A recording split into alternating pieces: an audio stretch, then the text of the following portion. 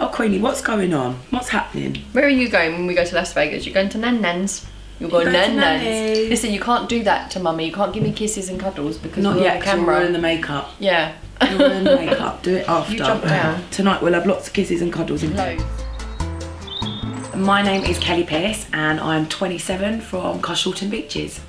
And I'm Josie Carter and I'm the big 5-0. I'm from Carshalton Beaches too. Queenie Woofwoof, she's 2.5 now, and she's a chocolate Chihuahua, quite an unusual breed as well because of her colourings.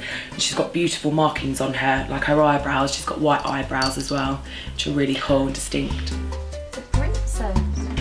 The thing is with Queenie, she's a lot like a woman.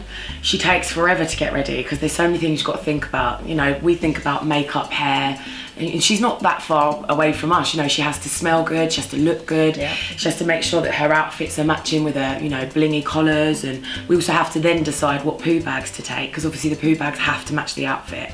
So, you know, from start to finish, getting ready in the morning, it can take a good half an hour just to kind of get her ready get everything to put on the lead and take for a walk. Make sure. Oh, ready, woo!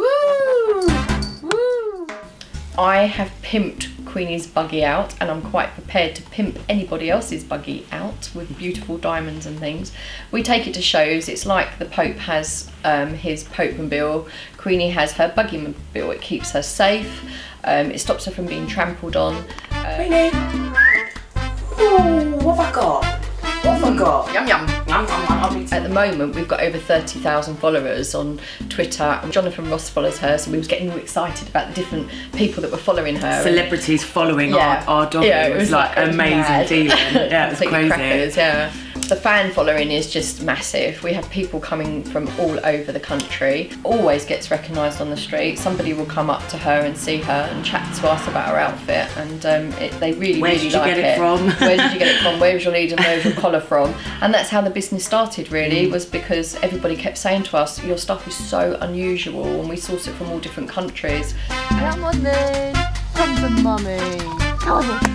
The only concern we have about Queenie is the amount of money we spend on her. It's very vulgar to talk about money, but if you've got to talk about it, it's well over 10 grand a year.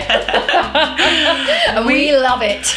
We actually decided it spiralled a little bit out of control when we first got her. Oh, terribly. And we started to write down, you know, kind of what we were spending on her, and then we decided to stop writing it down because if my dad found out about it, I would be in so much trouble. Do you know what?